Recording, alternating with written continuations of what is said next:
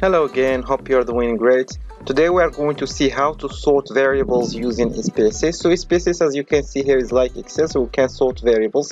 Here I have three variables: years, months, and weeks.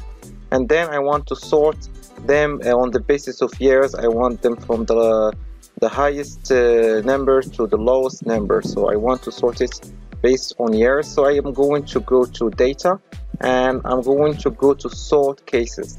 And in this dialog box, I'm going to move the year to sort by. So I'm going to reset this to C.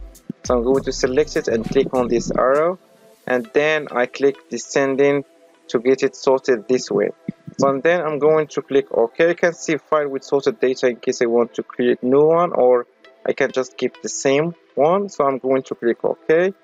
Wait for the syntax to be executed. And then let's go back to the file, and here you can find that the years have been sorted from the largest to the lowest, or from the highest to the lowest values. So this is how we can do that in brief, and I want to tell you that the corresponding variables are also sorted, so that you don't worry about this.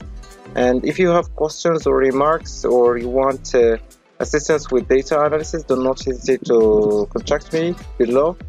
You can find all my information and details, and see you in another tutorial.